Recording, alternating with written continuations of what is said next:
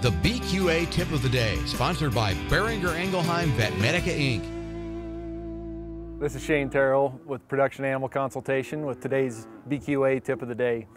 Today we'd like to talk about prevention of hardware disease. Our primary places where we can pick up hardware is, first of all, frayed cables along the feed bunk. We want to monitor our facilities, make sure that we don't have areas in which that cable is falling into the feed bunk.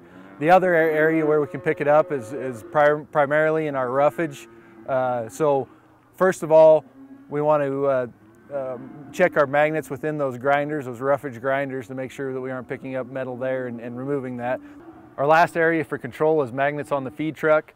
First of all, on the feed truck, we need to make sure that this feed is mixed well so we don't have clumping, which allows the feed to go by and allows those magnets to pick it up. If that hardware is within the clumps, it doesn't allow for that magnet to pick that up. We want to check these daily to clean those off and make sure we aren't running into areas of hardware.